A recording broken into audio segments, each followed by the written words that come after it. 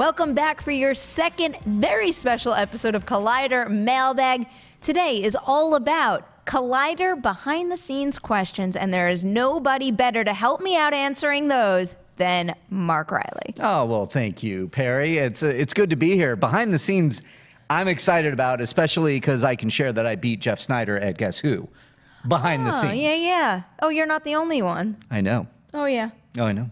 It's a cool game. We're pretty good. Cool game. Down to the last question. Yeah. I love it. I don't know if mine was down to the last question. Yeah. I think after I played Jeff, Wendy played Thad, and I'm pretty sure Thad got crushed. Okay. Yeah, that makes a lot of sense. I like it. You got to ask if they have glasses. I asked, that was my first question. Glasses is the key. Well, he asked glasses, actually. He did, and then I was like, okay. I think I asked something like, are they a director? And that got a lot. Okay. Got a lot out there, but it was down to like 2 for him, and he guessed wrong, and I won. That's all. Nobody has any clue what this game is. So somebody made Jeff a movie version, or like more like entertainment industry version of Guess Who. And there's all, instead of like the cartoon people, it's all these famous people. Yeah. It's a lot of fun. It's a lot of fun, yeah. But before we get to the questions, I do want to shout out to a friend and fan and somebody that sent me this, Dakota Jones. I mean, look at this, Perry. You know how much I love it. Come on. That is so awesome. His original painting, Halloween, the shape, hiding in plain sight, obviously. I want to thank Dakota. It's beautiful. Thank you very much. Keep up the good work. He's a fantastic artist. I'd go find him immediately on Instagram where I follow him. But Dakota Jones, that's where you can find him. Thanks, dude. I really appreciate it. An extra special thank you to Dakota for making sure your artwork sticks within the Collider Mailbag color scheme. Exactly, right? On the money. Before we jump into today's questions, a brief reminder. This show exists on YouTube, also the podcast channel as well. We are under the Movie Talk feed. Check it out on iTunes. Where else do you listen to podcasts? All over the place, right? Yeah. Yep. Go listen to them. Yeah. Tell your friends about them. Yeah. On top of that, I got to remind you guys where to send in your mailbag questions. Twitter, Instagram, Facebook, and then, of course, via email, mailbag@collider.com. Send them there. Keep them short, sweet, different, fun, interesting. You might have a burning question that you've sent in a whole bunch of times. If you haven't, it hasn't been picked, I urge you, switch it up, change it up, because sometimes we're afraid to pick the same thing twice. So if you haven't had that same question answered many a times, there's so many other topics to hit. I can assure you that, just like all the topics we have today. Yeah. You ready to get into it? Oh, I'm ready. All righty. The first one is a Twitter question from B. Brasula556, who writes, I've seen on Instagram that Perri and Kristian got into a discussion on where LaCroix is sold. How do discussions like this start in the Collider office, and what is the most asinine argument that you witnessed while working there, and who was involved? Oh, my God. Asinine. God, so many. I'm trying to think. I mean, one, you never, most of these conversations usually just start around getting coffee in the morning or like getting food, lunch, and it evolves into a conversation about movies or television or what's going on in the world, and then an offshoot, LaCroix, where you mentioned in passing, right, that you didn't see any at Ralph's. There was a reason I couldn't find the LaCroix in the supermarket. Right. So the Ralph's that I go to, they have 2 specific aisles for non-alcoholic beverages. So whenever I want a non-alcoholic beverage, I go in those 2 aisles. Sure. Why is LaCroix in the wine aisle? Why? So Probably I never turned that corner. You know, LaCroix has turned into a thing. I don't know why, because it's not good. My cousin, when I was going down to visit my family, said, pick up some LaCroix. We need vodka mixers.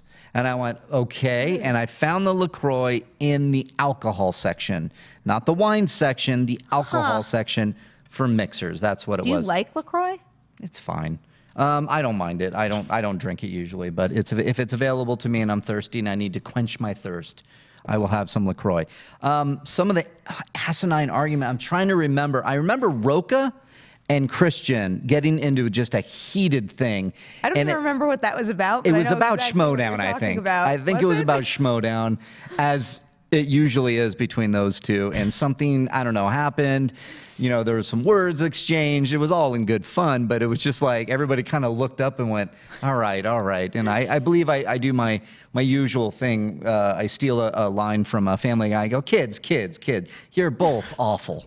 And they usually walk away after that. But that's what I remember. I'll throw Kristian under the bus again, and I'll say any conversation that winds up in Kristian making a bet with someone. Oh, always. It always goes so far off the rails. He wants to bet. I'm waiting for that perfect day. He wants to bet steaks all the time. He wants to bet steaks so like you could bring him stuff to cook on his grill, but then he won't cook you any. He'll just cook it for himself. Yeah, he called me outside the other day. He's like, look at all this great food I made. It was like really great looking shrimp and asparagus and everything. And I'm like, oh, that looks wonderful. And he's like, yeah, right? And he closes the grill and that's it. You got to watch out betting with Kristian Harloff because he always usually knows something maybe that you don't know, or he's right on the money. I haven't seen the guy lose a bet. So that's just fair warning. Do you remember the fight about the overhead lights? Whether yes. or not we turned on the lights. Yes, there was that. That's a good one. Well, because that is probably the perfect definition of an asinine argument we've had in this office. Right, because we like the lights off for the editors because they like to, get a little. I guess, yeah. Well, God bless the editors here and Adam, who's in the booth right now, and all of you guys who do this because you have to deal with us, which is a lot of big personalities and egos, including Rocha and Jeff, who probably have. Dorian put out that great tweet. You're getting some behind the scenes goods right now. Yes, biggest egos, Rocha and Snyder, I would say totally. A lot of hot air coming from the middle section of the news team, like it includes us. I think we're pretty down to earth. Yeah. But then these poor guys, they listen to us. They're like we're talking, we're obtrusive, we're saying things, and they have to work and do a lot of work. And then we're not even answering the Slack for when they need titles to get the video out there. And so these lights, we wanted them off, but then somebody comes in. I believe it was Kristian comes in and goes, "Why is it dark in here?" Turns it off, and people are like, I need the space, Not enough credit to our wonderful post team. I'll second that. Yeah. I can understand that with the lights. They work insanely hard, and so does every single person. Yeah, of course, they work harder. Yeah, I'd say so. Give credit where credit's due. I try. All right. Question number 2. Question number 2 comes from Twitter. Yanni Zagu? Sure. Johnny Zagu writes. This is not a Twitter question. I mislabeled it. That's way too long to be a Twitter question. Okay, we'll call it email. Hey, Collider, if it gets in Mailbag, this would be second, which would be great. But my question is, I personally want to be a filmmaker when I grow up. And do you think going to film school is necessary? I know Paul Thomas Anderson didn't go, and look at him. But people like Spielberg, Howard, Lucas went. Do you think going to film school makes you a successful filmmaker, or is it just a waste of money? Thanks, guys. Have a great minute. I picked this question because I get asked this question all the time, and it's totally understandable why you would hear it all the time because film school is an insane amount of money, and I don't think there is one answer to give everybody out there. I think it's a very personal experience whether or not it's worth your while, but for me, it was absolutely vital because I studied journalism undergrad, and then I started doing film journalism in particular immediately after I graduated, and it hit this point where I said to myself, wow, I'm critiquing someone else's work that I've never even tried myself. And then also I did have that itch to actually make something too. So I went to film school, and I'm pretty sure that I would never be in the position I am right now, whether it's doing what we do here at Collider or even having produced a feature film and a few shorts, had it not for being in that program, learning those basic skills, but maybe even more importantly, building that network and being able to meet people. Yeah, I second a lot of that. The short answer is no, you don't need to go to film school. I mean, you never know. Here's the thing that I learned in my experience. I did minor in cinema, and I met a ton of people, and those connections really can help, and they've helped me numerous times in the past. But probably because it's on my brain, I recently had the director of my movie, Gray Skies, that I made, Kai Blackwood, on the Riley Roundtable, and we did talk about Gray Skies and the making of it, along with alien abduction and seeing a UFO and, are aliens out there and what happens in the, that kind of stuff. So nice plug. Anyways, he never went to film school, and he got his hands on a camera, and he's always been a very creative person and would write, and then he got his hands on a camera and he shot it. He learned to edit himself, and then we hired him to direct our movie. That's one example of a little bit of success, where in today's world, especially with Steven Soderbergh filming on an iPhone, you can go make your own movie right now. And you can make all the mistakes in the world, because you will. You will make every mistake in the world. You can look at my movie, Gray Skies, and you can see all the mistakes that we made up there on the screen, and we did something creative. But I think that it is really dependent on your take on it. If you want a lot of good friends, a great experience, learn the craft, go to film school. If you want to do it yourself and meet people on the way, do that. It's really, I think it can work either way. There's an exception to every rule. Yeah. All right. That's a pretty good breakdown of both sides of it there. Yeah, I tried. Hopefully that helps. Now we're going to move on to our third question, and this one is a Twitter question. It comes from Teaching KC, who writes, "Greetings from H-Town. Why is there a time limit on Collider shows? Every week, John Schnepp says something about John Roca and going overtime. Thank you for answering this question." I love this question. It's a good question. I love this question because this is one of those things that always devolves into some sort of asinine conversation / disagreement after. Yeah, I mean, I guess, why do we have time limits? I mean, we like to keep certain shows at a certain time. I believe you can probably answer this better than me. A variety of reasons. A variety of reasons. There can be news articles that we try to keep at like 5 to 6 minutes, because we want to get in and get out. We want as many people as possible to get their news. So clicking on an hour-long video for news, no. 5 to 6 minutes, yeah, you get your news, you get a little commentary, off and running. Movie Talk has been about an hour for as long as I've been working on it, for almost 3 years now, but we've kind of tried to scale back to 50 to 45 minutes. Again, kind of watch time. We want people to be able to get the content and have fun without doing it too much. I mean, there are videos that are like by design are supposed to be longer, like 2 hours, commentaries, you know? But when it comes to like Roca, he's the producer of Heroes. And John Schnepp likes to talk about sweaty stuff. So when you have those two dynamics go head to head, you have Roca, who is trying to get the show to wrap it up because we have another video that needs to schedule or come in and shoot. We got to stick to that time. And Schnepp, who just will say anything that's on his mind, God love the guy, will say, "Oh, Roca's screaming at me right now. I got to wrap it up." Yeah, it's pretty funny. I mean, that kind of sums it up. It's the two sides of it. It's whatever suits the content the best. Right. Because, you know, it's like a movie. Sometimes movies don't need to be 3 hours long unless a movie needs to be 3 hours long. So that's how we kind of judge all this material. Does it need to be that long? Does it justify that length of time? But I think one of the biggest things here, because, you know, we were talking about how hard the editors work. I mean, there's so many different levels of actually prepping for the video, shooting the video, editing it, getting it out there. And we're on such a tight schedule because you probably know we're churning out so much content all the time that if something starts late, if something gets pushed back, the whole schedule could implode. And that would be bad news for everybody. I think that's the main reason why. I mean, especially now, back in the day when we first started, I mean, you and I started right around the same time.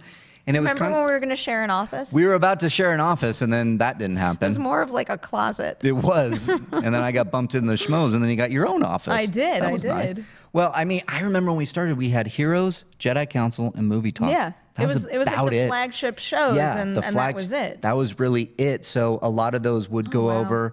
They would be a little bit, you know, kind of looser as far as the timing and whatnot, and obviously the studio space. But then, yeah, here we are now, churning out a lot of videos. We need to schedule that shit. You know? It is so weird to think about how much things have changed. Because when I first moved out here, I remember we would only shoot the big shows, and that was the extent of our shooting schedule. And remember when we all used to go out for like hour-long group lunches? Oh yeah.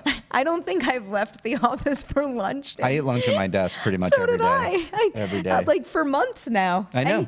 And it's not even like a sad thing. It's almost by choice. I mean, you made a comment at me earlier that I'm always working, and I kind of wouldn't want to have it any other way. I'm always like scheming for the next thing that we could cook up. That's very true. Yeah.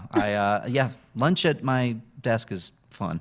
Well, I like it. When you have good company, like all these pops and wonderful things. I know, like forget the human beings. As long as you have good toys on your desk, you're fine. Toys and That's bombs. actually how Riley conjures his lunch. He just sits there, doesn't get up, and just Accio In-N-Out Burger. Like if only that really worked. God, I wish that worked. You want to give us our next question? Okay, next question coming from email. Jack writes, why can't we get more podcasts? How hard can it be? Just jump in there and bring back TV talk already. Well, that's funny. This is perfect because somebody just tweeted me and Makuga asking, please bring back TV talk now that there's it was off of Riley Roundtable a tweet that I put out there, and said, why can't we just get Josh Makuga back? And he rightfully so said, money talks. I need to get paid, which is fair, and that's a lot of television. So I don't know what's going on with TV talk. I know that there was actually I don't know anything. It's just couldn't help you with that either. I don't know. As far as, well, I'll let you talk about this. We did do a little TV coverage this week. One thing we did post, and I was really excited about it because I just burned through all of Westworld, was I kind of joined forces with Adam Chitwood, who really did a lot of the heavy lifting over at Collider.com, and then Thad just like binge watched, like blew through the 90-minute season finale for season 2 of Westworld, and the three of us put together that ending explain video, and it was nice to have a little TV content on the channel again. But it is nice. As far as these podcasts go, so I didn't really, and actually, here's a good opportunity to give Thad another shout out. I know some people out there know, but Thad pretty much built that entire podcast studio himself, and it's really incredible. I hadn't used it all that much because I've never really been that into actually podcasting unless somebody else. I've done it with other people over Skype where they kind of do all the work and I'm just the regular guest or something. Oh no! Keep going. I'm gonna keep going. I'll get it later. It was bound to happen. I love how last week I pushed over all of Roka's toys and one thing fell off your desk, and now I feel really bad. Oh, it's fine. I'm looking at it on the ground now. It's fine. It's fine. Sorry, Dakota. Dakota, it still looks beautiful on the floor, I swear. Yeah, it landed up, so we're fine. No transition back to podcasts. Yeah. So I got my first experience pretty recently working out of that podcast studio, one for the interview I did with Haley when the directors of The Endless came in. Right. And then again when I sat down for a half hour and talked to Ross and Marshall Thurber. And what a pleasure to sit in that room and have a candid, quiet conversation. But really, the whole process is so seamless. It does feel like how Jack describes it, where, why can't you just plop down in there for a half hour and just have a casual conversation? And when you plan it, you can do that. So it's not like the guys from The Endless knocked on our door and were like, hey, why don't you come and podcast with us? It was like the request went in the week before. Haley and I talked it through. We did our prep. We went into it ready to go. We went into also knowing when it had to run and making sure that anybody working on it behind the scenes had all the assets and all the information they need to upload it. So there are a lot of things that you still need to do, even though it may seem as simple as sitting down in that chair, pressing start and stop and doing your sound check and getting going. Yeah, absolutely. I mean, the closest it's come to that is when, Frosty and Snyder broke the news about the Star Wars standalones, that they're on pause. And Fernandez and I really wanted to talk about it. Mark Fernandez, our CEO here. We started having a conversation, and we decided with Kristian that we should throw up a podcast-only Jedi Council. The two of us, Fernandez and me, really wanted to talk about it, and so we outlined it. And then, but here's the thing about that podcast studio. Once it's done, it's still got to get up on our network, and that's for somebody to do, which has been Cody Hall lately. That's extra work for him on an already huge plate of stuff that he's doing. Remember, again, at the top of the show, how I said everybody here in post are the true heroes here. That's another version of giving it to them, getting it up on our feed, whether it's Podcast One, Collider Factory, or whatever. I mean, and then even for me with the Riley Roundtable, I used the podcast studio the other day for Kai, because Kai could only come in at a certain time. And I had to take that, then I had to go edit it myself, which I do edit, put some music to it, and then get it over to Cody, who, again, write the description. So it's not as easy as just pressing play. I mean, and if you really want an easy podcast and just press play and talk, it might be I wouldn't want to do that because there's no research. I mean, you can have a computer there, but in my opinion, you're sitting there going, okay, so what do you want to talk about? Well, hey, what's your favorite movie? You know, over preparing is important to me, so I would never fall in that category. No, Perri would never. She needs at least 3 days to talk about her favorite movie. I like to watch every single thing in a franchise before I talk about one installment. I know. You're crazy. The other thing that comes into play with podcasting also, just like the previous question, is scheduling too. Because, Yes. you know, we're here all day, but we're busy all day shooting other things, having meetings, prepping for other events, stuff like that. So it is a matter of like, yeah, you may have an hour free in the podcast studio, but can those individuals actually spare an hour where they're not needed for another project? So exactly. It's a whole lot of moving pieces on our very colorful Collider Google Calendar. Yeah. Oh, God. Makes me dizzy. I know. It does make me dizzy. All right. We got one more question today. It is a Twitter question from Strife Lord, who writes, "Hey, Collider crew, I've heard that you sometimes get show notes sent to you in the evening if there is a late breaking topic that you'll want to cover the next morning. My question is, how do you both process that and still shut the brain down to get some sleep?" Who sleeps around here? There's no better question than this one for this guy right here. Yeah. For almost 3 years now, I've been doing movie talk notes. It's been a long process. So usually now I'm locking notes early in the evening because, again, for our post team, there's a theme to this episode. For our post team, I have to get all the topics in, hopefully around by 3 or 4 to really give them some breathing room so that they can actually make all those wonderful freaking graphics that they do every day and all the puns that they have there. Did you see the pun the other day? I've seen a couple lately. Beautiful boy. No, the beautiful Which boy. was that one? Because it was about meth. Oh, the meth one? Yeah. Yeah, and it's just the lower third says, "Don't do meth." I loved it. And I got to give a shout out to those guys because they create some of the most funny lower thirds that I've seen. Do you remember what the lower thirds on Mailbag used to be? Because I'm pretty sure Adam back there was the best lower thirds. Adam's like I could a probably pro. count on 2 hands times when we actually stopped and were cackling because the lower thirds were so funny. Oh, yeah. Yeah. And I mean, and that takes a lot of prep. So when you have about 5 or 6 topics, that's a lot of work. And then when you're talking about at the end of the day, between 3 and 4 of getting those topics to our team, we're also shooting news. We'll also have some breaking news sometimes that we have to deal with, more news videos that we're doing or special videos that we're doing. So if they can lock that in before they go home, then we're ready, right? Then I create the notes, I write them, I do all the research and the talking points and everything, and then I get them out to the entire crew and panelists. Now, we have been able to do this lately. We've been adding things top of the show or putting them in. And again, the team comes in the morning, 8 o'clock, 8:30. If news has broken between the time I lock the notes around 5 o'clock at night and 8:30 in the morning, we add it up top. And usually Mark Ellis, pro that he is, will just do the research himself. We'll talk about it in a pre-pro meeting. The guys will come in, add more graphics into the mix, and there's your movie talk. That's what we usually do. I used to have to lock movie talk in outline form. Again, this was before all the videos and everything.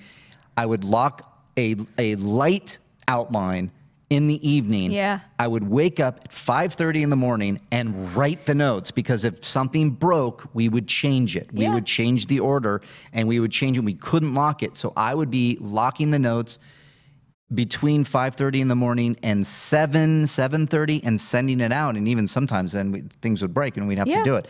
But even then, I like the way we do it now. I really like the way we do it now because it gives you more time to prep. For sure.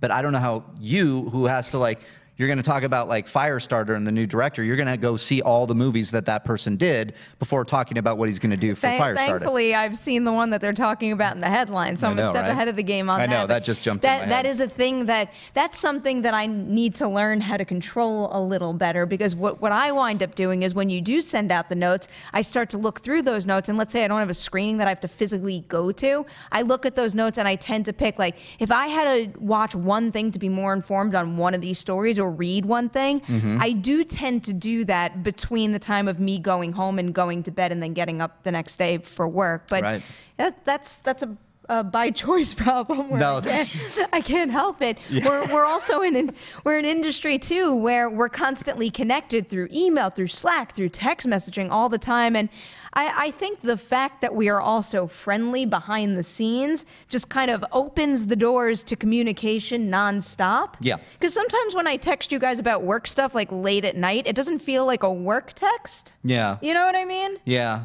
I know. I barely do text. I love how now that I'm visualizing this, there's probably someone on the other end of that, and they're like, "Why the heck is she texting me about this at this hour?" You never know. I try to turn off, and it's really hard. I really do try to turn off and unplug by funny enough, watching a movie.